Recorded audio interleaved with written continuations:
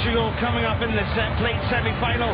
Canada, one of the outstanding teams in the terms of the performance this weekend. Sean Duke, keep an eye out for him, wearing the number 6 jersey. John Moonlight has given real leadership to this team, and of course with the HSBC World 7 Series points on offer, the match-up for these two teams is excellent. Portugal have had a great tournament so far. Duarte Moreira, well, he scored 4 tries in his opening game, and referee for this time is Kevin White from Scotland. So the place is absolutely buzzing, Ben Gollins. It is, the atmosphere, the ground is almost full now as we get to the business end of the weekend, and you know, we've just seen a cracking performance, well, last 2 performances, one from Hong Kong, one from England, and it's great to see these 2 teams here. Portugal unlucky not to be in a semi-final at the death of their quarter-final. Both teams playing for points and playing in a bigger end of the competition they usually find themselves in. So kicking off here for Canada is Nathan Hirayama. Well taken there by Federico Oliveira. He goes to deck. Now Pedro Leal, he's been well, quite outstanding for Portugal this weekend. Switch play back in Duarte Moreira. Moreira, as I said, 4 tries in the opening game against Scotland to deny the Scots by 21 points to 19. Leal makes the first break. Taylor Paris is playing sweep. Tremendous defensive effort there from Canada with the number 4 jersey on, John Moonlight. Turnover possession. Paris then through the hands. Harry Jones has got the ball back onto the 22. Splintered defence here from Portugal. Can it be exploited? Nanyak Dalla takes it into the contact. That's the support from Moonlight once again. The pace of this game in this opening minute, it's absolutely relentless. Well, it's non-stop here, and both teams giving each other an absolute hammering at the breakdown and in the tackle, and not finding much room at the moment. Well, Moreira got the better of the kick and chip. That was from Taylor Paris up to the 10-yard line of the Canadians, but they turned the ball over as Moreira took the ball into the contact. They held him up. I think from Canadians' point of view, if you're going to kick there, you really want to kick it as deep as you can. Don't give the opposition half a chance. But they've done well to hold up Portugal there and force a turnover. So Canada, well, they ended up in this particular match because they had lost to Wales in the Cup quarter-final by 28 points to 14. Portugal, heartbreak for them, 12-all. Portugal against Kenya, and then Kenya got awarded a penalty and dropped a goal with the last kick of the match to deny them a place in the semi-final, but playing superbly well here in Hong Kong. Dalla has a good step, gets the support play. No, he's missed it. It's fine play on. And again, what a difference John Moonlight makes to this team. Adds a lot of physicality. Back to Paris. Paris, who plies his trade with the Glasgow Warriors in the Rabo Pro Direct League. Plenty of space on the outside. Great step and go. Can Canada get support? Out wide here is Sean Duke. Duke goes for the corner. Duke for the corner and scores for Canada. I'm seeing the confidence of the Canadians now really coming through. I mean, it's always going to be a close encounter, having watched their quarterfinals, but patient with ball in hand, looking at the width. It could potentially have gone earlier, but he's seen the space, he stepped, and then it's great support out wide here from Hirayama and then Sean Duke, and he's been lethal on the end for Canada all weekend, and that's great strength to score this one. You know, what a wonderful pass, Ben Gollins, there that made the try for Duke. Pinpoint accuracy from Hirayama. No wonder they're congratulating each other. It is, because if it's not spot on, Scott, it can be the difference between him scoring that try and not.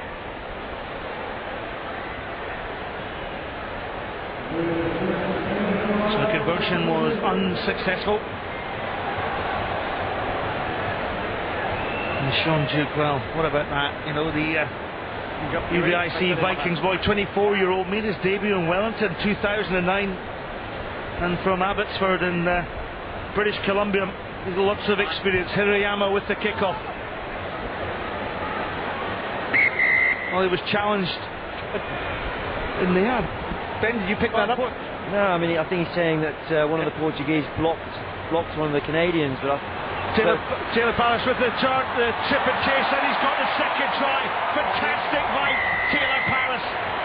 He is looking he's razor sharp. He spotted the gap there straight off the penalty, seen the fact that I think Portugal are a little bit confused from what happened at the kickoff, but you can't afford to be. You've got to get back to 10, worry about that later. Taylor Palace has seen it, no sweeper, and finished with cracking pace. Ben, I often talk about a sharpness of mind as well as a sharpness on the field of play, and it's so important. And we've seen a totally different England team in the previous tie, but Canada have looked really sharp throughout this tournament and wholesome as a team. And they have, Scott, and as you just alluded to there, you know, if you've got the sharpness of mind and you can back it up with that pace, it's a lethal weapon to have as a player. And someone like here, Taylor Palace, has just shown it. He's seen the gap, gone. But it's a matter of being able to see that. Some people can see it, and then they're indecisive, and they're not decisive with it. Here, be decisive and go. Coach Gary Drum will be so pleased with his charges and the start that they've made to this particular team. And again, Chauncey O'Toole this time. O'Toole's made a real difference since he's come into this team. Wide out on the far side is Harry Jones. Jones, can he escape the tackle? He's still got possession. Taylor Palace is in there, bounces once, bounces twice. He's metres short. You're off your feet. Harry Jones throws the ball back. Now Canada, if they can get it out wide, they've got men over. Good pop pass here. This is Moonlight. Moonlight, well tackled by Oliveira. Nanya Dalla goes in to try and clear out bodies, but illegally, says referee Kevin White from Scotland. The Portuguese really hanging on there, but they're making their tackles, and confidence booster for them. But key now, they've got the ball. They need to win this line out and take a bit more control in this game, as they haven't really seen much of it just yet. Well, there's Gary and John there. And those of you who are on social media, then you can comment on this particular performance and game, and give us your favourites for the cup final at IRB7s, or also hashtag HK7s. Good throw here by Pedro Leal. He does the loop around work. Now Moreira's on the wide side. Duarte Moreira, supported there by De La Media. This is Miguel Lucas, takes the ball in the contact, but look how well Canada flooded that contact area. But it comes back to decision making again there. It was slow, and therefore he's running down a blind alley. If he was coming, he needed to come like a train there to win the contact area, because Canada are strong in the tackle, and they've just proven that with another turnover. And Hirayama, he had a one glance at the clock. There's a scoreboard on the opposite stand here in the Hong Kong Stadium. There, if you look at to the top of your picture there's the view that Hirayama has. What a fantastic atmosphere. You must have loved playing here, Ben Gollins. And it's a special place, Scott. It is an incredible atmosphere, and especially now at this time of the day on Sunday, everybody coming in here, filling up the crowd. Sean Duke on the outside. Moreira has him handled, so does Pedro Betancourt wearing the number 9 jersey. He goes in to challenge, but illegal from Harry Jones. He went down and sealed off the ball. Well, last chance here for Portugal now. I mean, this will be key if they can score. It's right before half time. Oliveira makes the cut. Can Oliveira go all the way? Yes, he can. He's between the posts. The conversion to come. And how important and crucial will that score be? Well, that's huge. I mean, they looked at going into this first half time break with 12-0 down, but Canada napping in defence, which is not common. They've defended so well up until that point, but Oliveira taking the opportunity, and he can finish. He's got the pace to do that from the halfway line. Another way, look, Canada playing without the sweeper on that occasion, and once that first line defence was broken, Oliveira, such a great hard-working forward. This is his 23rd tournament, the 24-year-old. He's got 17 caps for Portugal, and he's given his team a real chance. Half time then, 12 points to 7 in Canada's favour.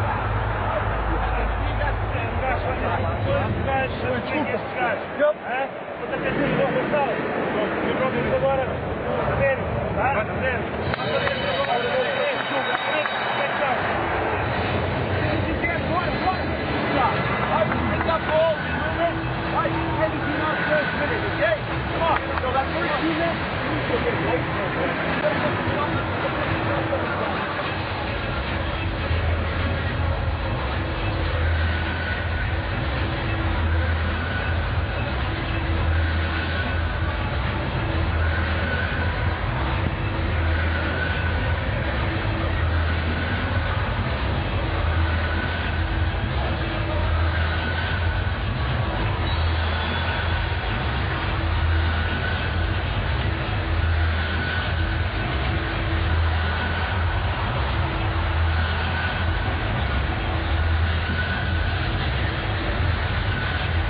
you're taking in this game from around the world. Just look at that fantastic scene here at the Government Stadium in Hong Kong, the Cathay Pacific HSBC Hong Kong Sevens. It is a sight to behold. It's a wonderful atmosphere, and alongside me is the record point scorer of the series, and Bengal and Julamar, the play of this young man, Pedro Leal. They call him Popcorn, and a fellow scrum half and colleague of yours. He has, over the years, he's gone from strength to strength, and he's really a standout for Portugal. If he's not playing, they're a different team. Harry Jones has the opportunity on the far side. Jones hounded down there and bounces the tackle of Almeida. Switch play then, my Duke. Hirayama, Moonlight. This is Jones once again. This is Chauncey O'Toole, sorry. Toole took it into the contact. Estevez for Portugal. But I think it was Chauncey O'Toole who went into an offside position there. Or sorry, stealing off. I think he's done him for going down over the ball. I mean, it's tough, but Portugal come up with it. Well, Pedro Leal just sporting a little bruise to his eye. Everything revolves around him. Made his debut in Dubai in 2004. Top point scorer as well. With 73 tries to his name. I'd like to see Portugal hold on to the ball a bit there. You know, they've just got it back. It's key that they control it, and they've just given it straight back to the Canadians. You got into a position there, the kick wasn't really on. Just take it forward. You've got big guys who can carry the ball, in the likes of Estevez out wide. Hit it up, and then you've got the options out wide for coming back the other way. Also Duarte Moreira, he got 4 in that opening tie against Scotland with some very, very trenchant running. Estevez off the bat then. Hirayama tried to tackle him, he missed. Estevez takes it up, he's created the try. Surely, great defence by Canada. Across goes Nanyag Dala. There's a blown opportunity there. Hands was on, I think the try would have been scored. Now it's turnover ball, and Canada are going back up the other end of the field. Territory then is in the favour of the Canadians. They set the line. Pedro Leal goes back. Good defensive line coming up here for Canada. They've pressed up as a unit. Estevez took it on the angle. Well tackled by Moonlight. Bit scrappy at the back. And Oliveira just kicks for touch just to calm things down for the Portuguese. I think they'll be kicking themselves there. I think that was an opportunity to level the score. Great work off the back of the line out. That's where you just got to spot the 2-on-1s. Well, interesting, a couple of changes here for Canada. Brought Kieran Hearn on and Tyler Ardron. And Taylor Paris pleads with Kerry and Joe, why did you take me off? He was full of running. The youngster who scored a try in the first half for Canada. So what sort of impact will the substitutes make? Here is Kieran Hearn, first look at him. Out to Sean Duke.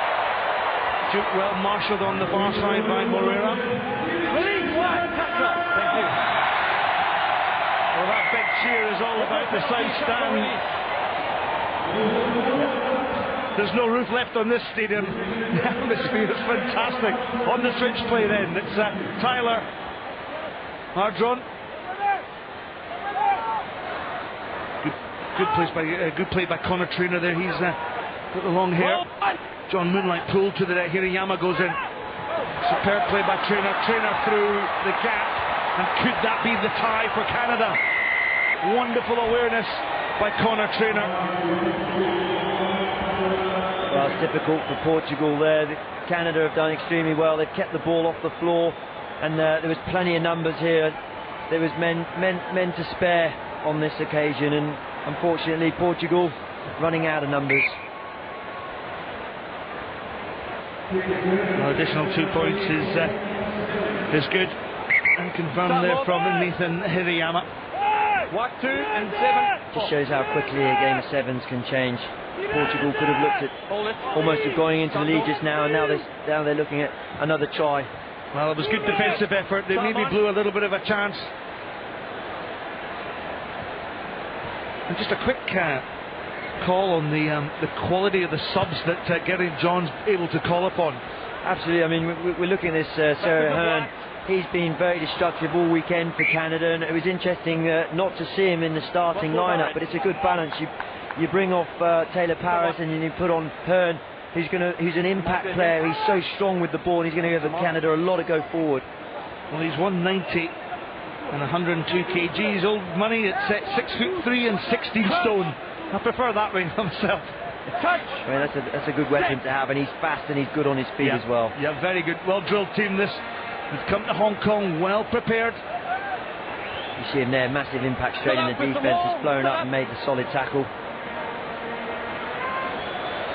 Ball pops back for Estevez. Aderito Estevez now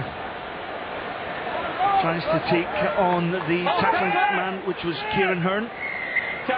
Bodies all over the place for Canada, so the quick tap and goal here from Nuno Costa has to go wide. Portugal, if Oliveira goes wide, well, there was an opportunity to spread the ball to the far side. There's still an opportunity in actual fact.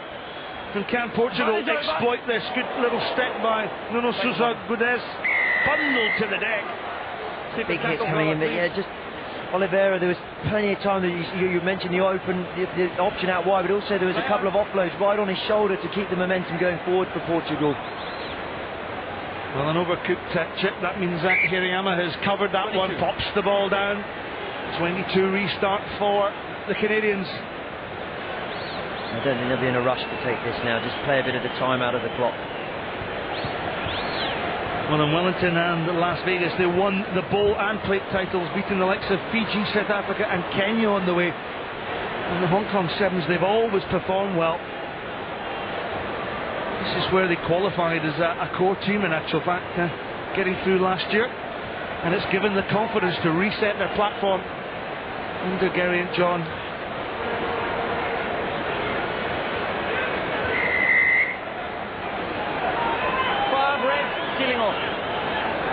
Five reds sealing off then. Explain that to the viewers. Well, I mean, it's something that the referees are really looking at, and it's about the attacking player going down on the ball and not supporting his body weight, and they really are hot on it, especially now in this tournament. And of course everything under the microscope in 7-a-side rugby. But maybe those of you watching, you can get away with it in 15-a-sides. You've got to be absolutely spot on with your skills here, because they are extremely highlighted in this venue, in this cauldron. Estevez gets ball back. Leal with a little pop pass. Popcorn with the pop pass. Little dig by Miranda. Diego Miranda. Miranda again, ball in hand. This is the ball out wide too. Oh, great step here by Goudez. Lovely individual skill to see an opportunity. Now, if Portugal can get back behind the halfway line, they have got an opportunity to restart this game. The conversion will come first. Leal then pops over the conversion.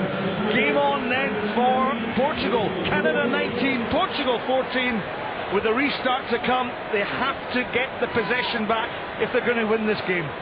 It was a well-taken try, well-taken opportunity from Portugal, but this is the key moment now. Can they win their kick-off back? Leal always make sure there's plenty of height on the restart. Oh, he's maybe overcooked it. He's given possession into Canada. And watch as the ball is played away. Good, sensible thinking there by Kieran Hearn. He looked up at the clock.